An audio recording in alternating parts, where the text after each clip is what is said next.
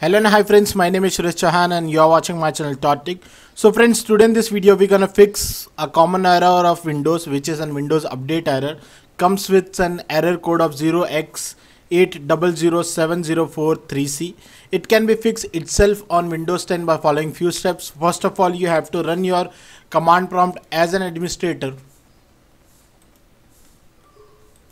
Then you have to give yes by you have to give access by clicking on yes. Afterwards, once the command prompt would be open, you have to type a command sfc space /scan now.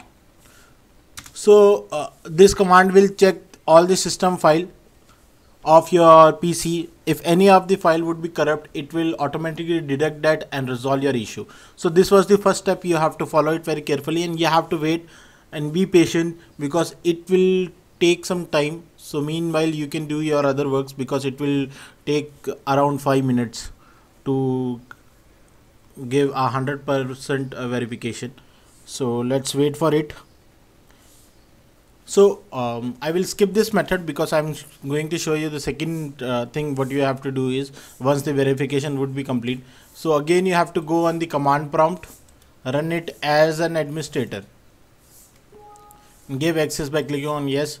Now you have to type another command which was like this: dism /online /cleanup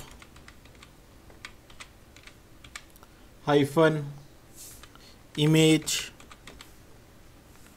/restore health.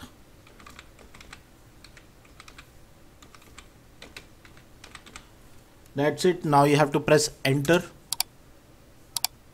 Now the error has been deployed, and if any of the corrupt file would be there, it will automatically detect that and fix your issue. So these are the two methods which I have shown you. You have to carefully follow it and your problem would be resolved by these methods.